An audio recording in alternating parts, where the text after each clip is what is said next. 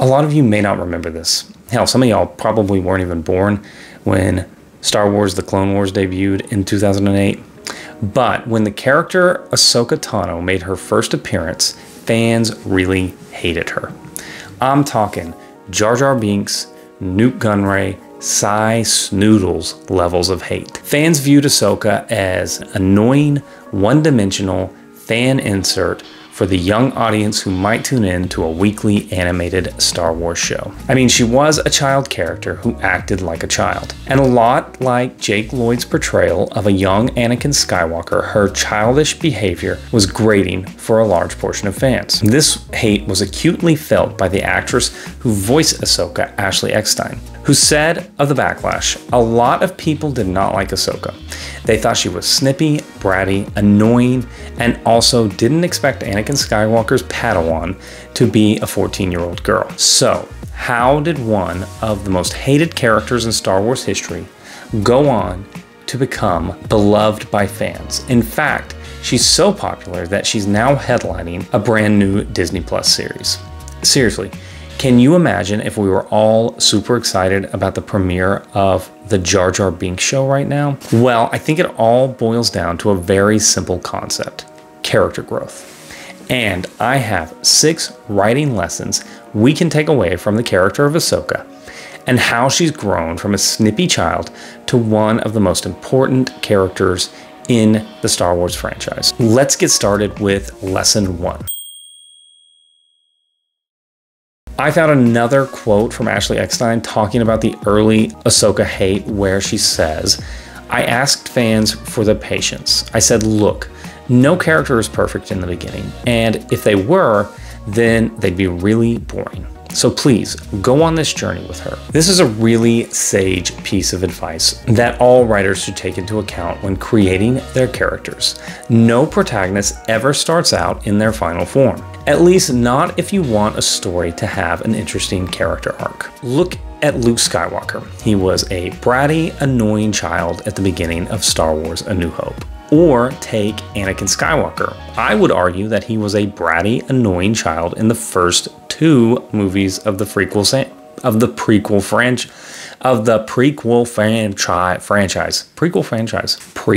franchise. Now, I'm not saying that all main characters should start their journey as a bratty, annoying child. There are other character flaws that you can employ. Characters can start their journey as fearful, arrogant, bored, or naive. But when you're a teenager with mystical powers like telepathy and telekinesis, and you have a badass laser sword, then you're probably going to be bratty and annoying. Seriously, a lightsaber is like the Star Wars equivalent of a lifted Chevy Silverado that your dad bought for you. The point is, you have to give characters room to grow, and the more immature they are, the more growth they show over time, and the more appealing they'll be to an audience as they begin to mature. Also, growth comes through the conflict of your plot, which is also compelling to an audience. Fans put themselves in the shoes of your main character. If they can identify with this character from the start of their journey, and that hero goes on to do things that are amazing, then your audience will feel like they can go on to do things that are amazing. And that feeling of potential is more powerful than you can imagine. So, start your story with a protagonist who feels more like a normal person than a superhuman space wizard. But let's talk about our next lesson. So how do characters grow? Or a better question might be, how do you, the writer, show a character become a more mature version of themselves? Well, that's easy enough. Have them make mistakes.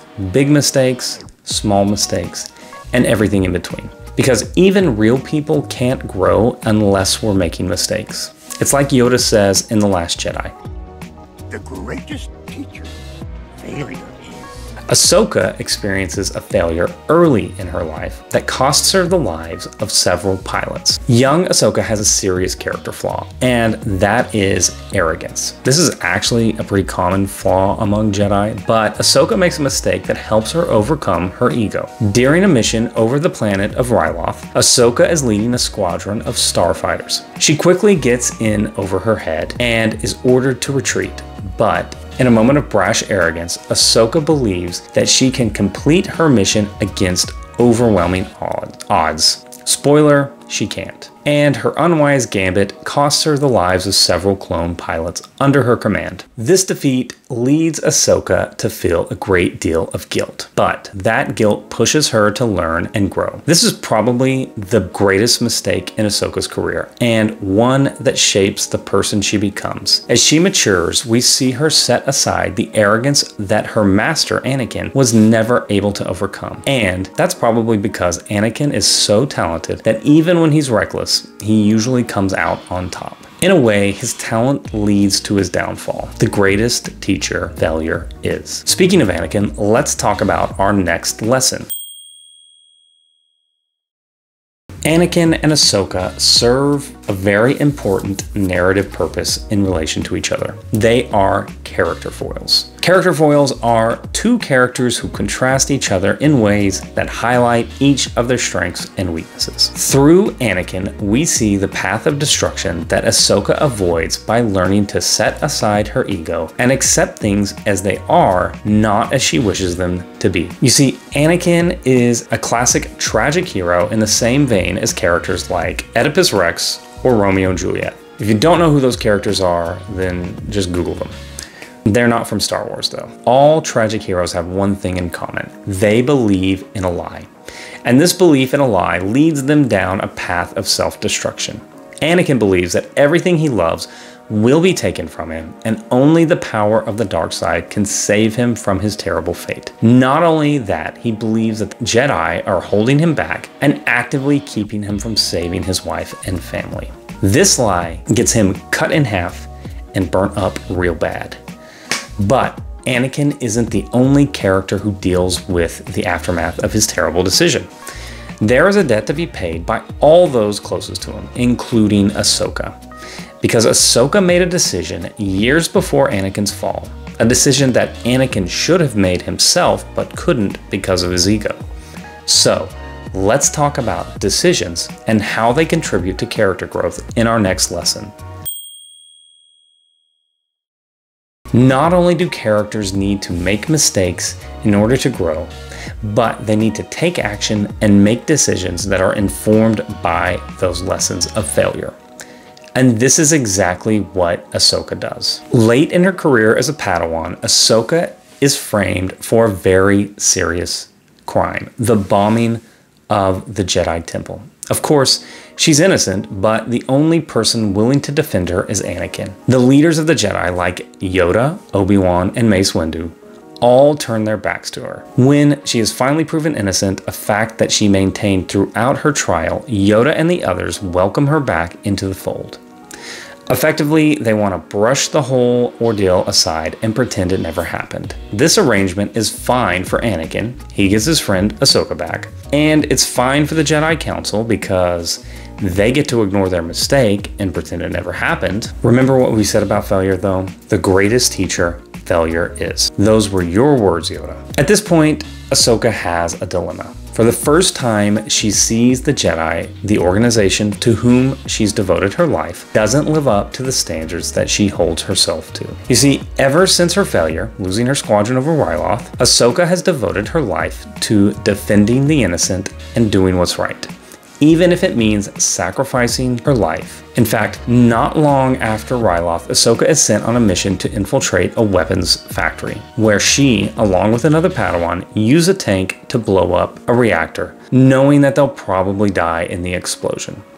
But they'll destroy the factory as well. Ahsoka survives thanks to the tank's armor, but the point is, even at a young age, she is willing to forfeit her life if she believes her sacrifice serves the greater good. And now she's faced with the sad truth that the Jedi, as a group, are more interested in protecting themselves than anyone else. The Jedi didn't investigate when Ahsoka was accused of bombing, even though she had no motivation to commit such a crime. What's worse, they sacrificed her to a Republic tribunal so that they could make the whole matter disappear. Ahsoka makes the only decision she can. She leaves the Jedi Order, letting go of the only life she's ever known and all of her friends to embrace an uncertain future. future. Climactic decisions should completely reorient characters' lives and set them up to explore new worlds and grow even more as a person. For Ahsoka, this meant that she was able to explore new roles like being a rebel spy, and she could pass on her lessons to a new generation of characters, which is the subject of our next lesson. Once Ahsoka leaves the Jedi Order, we don't see her again until the Rebel series. By this time, the writers have shifted her role as a character from a protagonist or someone the audience can identify with to more of a sage or mentor-like role. And the audience insert character, the person we're meant to identify with, is now an untrained Jedi named Ezra. When we first meet Ezra, he's kind of a bratty, annoying kid. But through conflict, he grows to become a competent and compelling character. There's kind of a pattern with these Star Wars protagonists. During the events of the Rebels show, Ahsoka learns of Anakin's terrible fate. At first, she doesn't want to believe that Anakin has fallen to the dark side. But eventually she accepts this truth and lets go of the friend she once knew, and mourns the death of the hero Anakin was. This leads her to another climactic decision when she confronts Darth Vader and fights him knowing that he'll probably kill her. However, she must try to kill her former master in order to save Ezra's life. In a plot twist involving time travel, we're not going to get into it, Ezra is able to save Ahsoka before she is struck down by her former master. At this point, Ezra and Ahsoka find themselves in the world between worlds, a place where time has no meaning and you can travel back and change the events of the past. Ezra sees this as an opportunity to save his former master, Kanan, who died saving Ezra's life. But he can't, and Ahsoka knows he can't. She explains to Ezra that Kanan sacrificed his life willingly to save Ezra, and by undoing that moment, Ezra will die. More importantly, Ahsoka teaches Ezra the lessons of letting go and of respecting Kanan's decision. Just like Ahsoka let go of her friend Anakin, and just like she let go of her life as a Jedi. In fact, being able to let go of things and not grow unhealthy attachments seems to be a bit of a theme in Ahsoka's life, which brings us to our final lesson.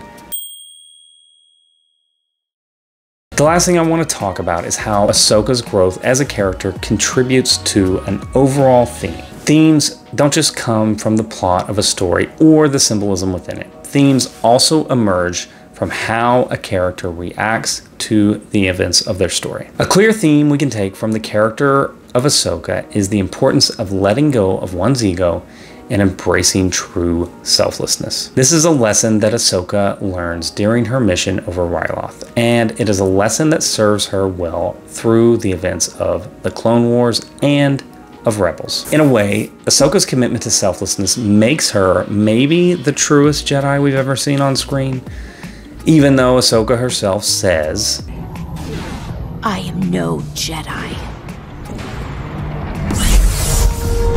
Other Jedi certainly preach selflessness, and they definitely think they are selfless, especially Yoda, but they're not.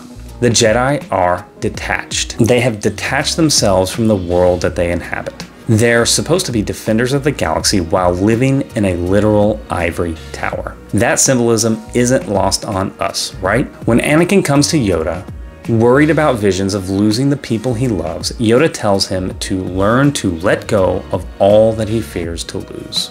Anakin is a person whose mom died in his arms. He is traumatized by this event. Who wouldn't be? And Yoda knows this. This is terrible advice for a person like Anakin. But Yoda is so detached from the people around him that he can't empathize with Anakin at all. Anakin is terrified of loss, and Yoda is so emotionally guarded that he doesn't remember, or maybe he never knew, what it's like to experience loss. On the other hand, Ahsoka represents true selflessness because she does not fear loss. She learns a valuable lesson about loss at an early age when she loses her squadron over Ryloth. Sure, her arrogance cost her the lives of the pilots under her command, but that wasn't the most important takeaway. Here's the true lesson she learned. Those pilots were willing to give up their lives for a greater purpose, and that choice deserves respect. That's the lesson she taught Ezra when he tried to reverse his master Kanan's sacrifice. Ultimately, true sacrifice means that you work towards a better future for everyone and not just for yourself. And you respect the lives and choices of those around you. Okay, that's all I have to say about character growth and Ahsoka Tano. But if you have any thoughts on either subject, or you just think I'm flat out wrong, I'd love to hear about it in the comments. Before you go, don't forget to subscribe if you like this kind of content. And if you want to watch another character breakdown that we did about Peter Millark from The Hunger Games, then check out this video over here. Hopefully it's over there. I don't know. Sometimes I don't get the timing right. As always, keep writing, and later, skaters.